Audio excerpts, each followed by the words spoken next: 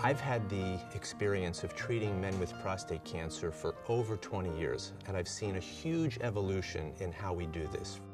Proton therapy is really one of the most advanced, sophisticated ways of treating patients with radiation.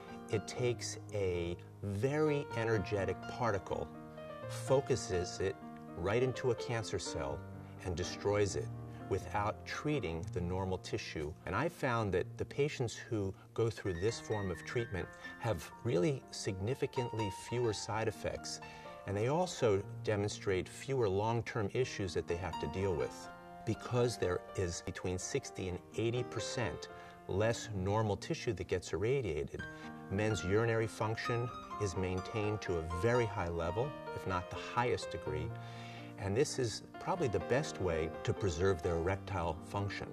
When a man with prostate cancer comes to our facility, first we meet with them.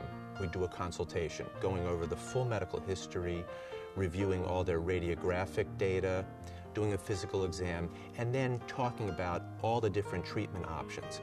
If it's decided that we're going to proceed with proton beam, we bring them back for a simulation. That's a mapping out process where we figure out exactly the best way to treat them with proton. So we have a vast team of physicists, dosimetrists, physicians, and therapists who all work at creating a plan that is best and unique for every individual patient.